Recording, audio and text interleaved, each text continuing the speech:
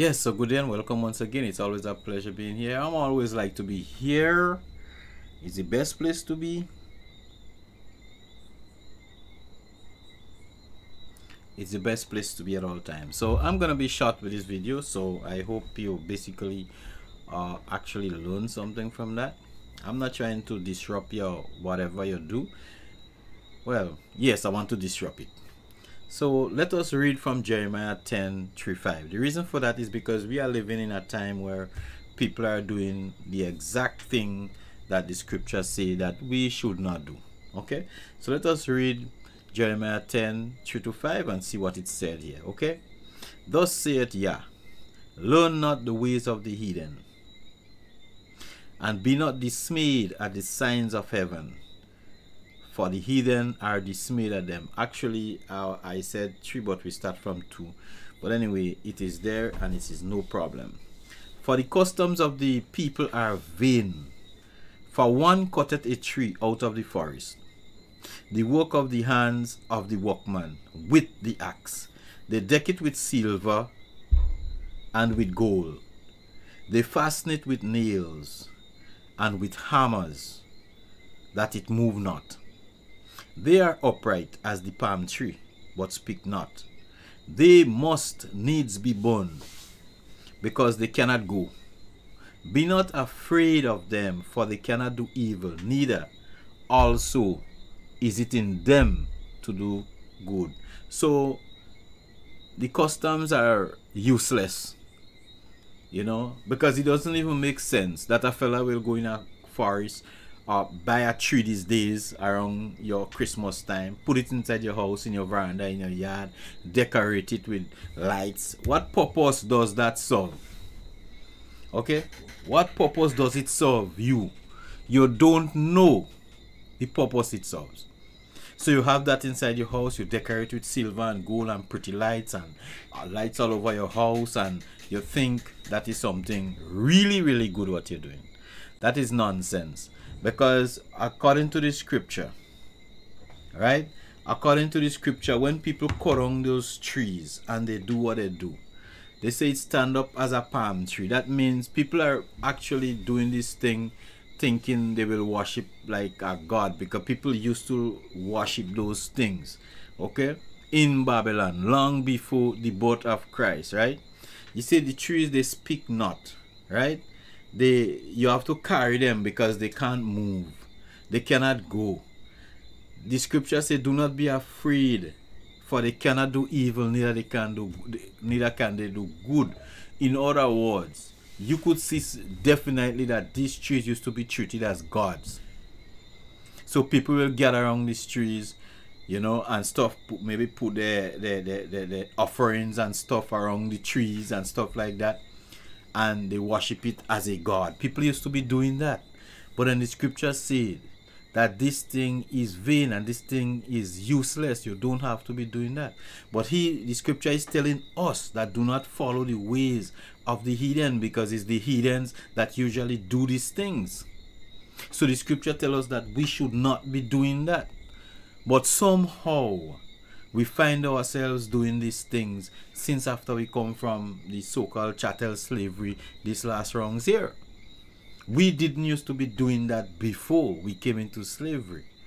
You understand? But now we pick up all the ways of the heathens. We talk like the heathens. We walk like the heathens. We treat each other like the heathens. We worship the same idols like the heathen. The scripture said that when we are taken into slavery, we'll be worshiping wood and stone. You understand? That is what we are doing. Trees that you put in front of your house, making it look in such a way like you worship that. Technically, you're worshiping it and you don't even know. You see, that is the problem with our people right now. We worshiping Satan inadvertently. We don't know that is what we are doing. You know, recently I am looking at all these lights and I'm trying to cipher out now where all these lights, this whole idea of all these colorful lights come from. And then I remember the scripture says Satan is an angel of light. You understand? So when you do so and you invoke all these demonic forces, you understand, in your life, you invoke all these demonic forces on your country, you never go forward. It will always be problems and destruction. As a matter of fact, I think our people are totally confused. You see, it's like they thinking they are worshiping our Elohim, but they don't realize that in all their actions they are worshiping Satan. It's as simple as that. You know, if we want to say, okay, like, if that was the truth, if the truth of the matter is, let's say, worshiping and keeping the birth of Christ was the truth, you understand, and then we have to celebrate that, but then we live in the way we live in, it's just joke we making, because we would do all that and throughout the year we live like we crucified him whole year.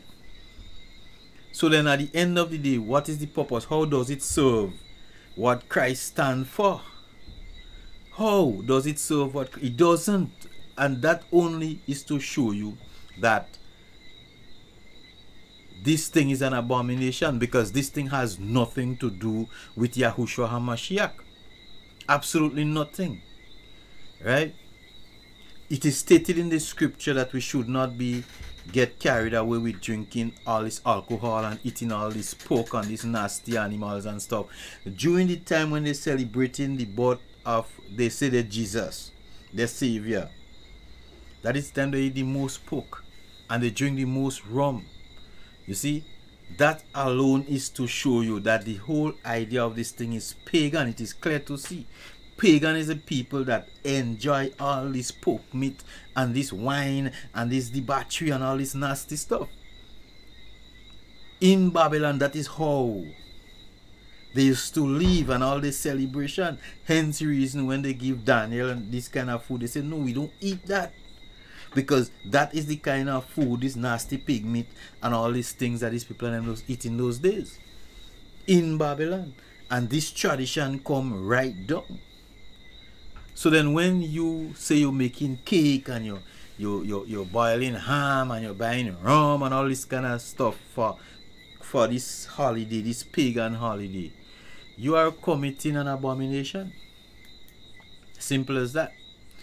So I'm saying this, that at least we should check ourselves, you know, we should see how our life is, you know, and you know what we should do to better it, you know, because most of the things we are doing, I think we are just pulling down more costs on our community and stuff like that, you know. That is what we are doing, man. We seems to adopt the ways of the heathens, you know, in such a way, and we are happy about it, and we are not actually trying to find our way, you know, the way that the Most High taught us, you know. We just go in the way of wickedness, and we think that is right and proper, but the truth of the matter, it is not, you know, it is not. So we have to wake up, you know. There are times when you have to give up, you have to give it up, you know.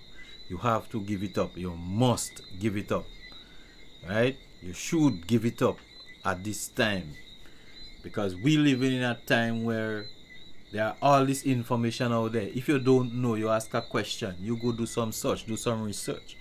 And then you'll get down to it, you know. But then, most of us don't really like it. Most of us, when we tell you about it, you know, you say, oh, well, this is for, you know, just to make the children happy. If Christmas and toys and worshiping a tree and putting on this light is to make your children happy, then you are not growing your children in the way they should go. You are actually initiating your children into a pagan custom. You are actually pointing your children to idol worship and Satanism. So when your children reach 10 and 12 years and your children tell you them is homosexuals and them is lesbian, you are the one who put in this demonic spirit into those children. You have to grow up your children in the way they should go. But if when your child is small, you teach them how to worship a tree and how to see lights and how to be idolistic and all this kind of nonsense, you are actually killing your children. You are eating your children. The scripture say that. You are eating your children. That is what you are doing. You are destroying your children. We have to wake up and see what is going on here. We have to know.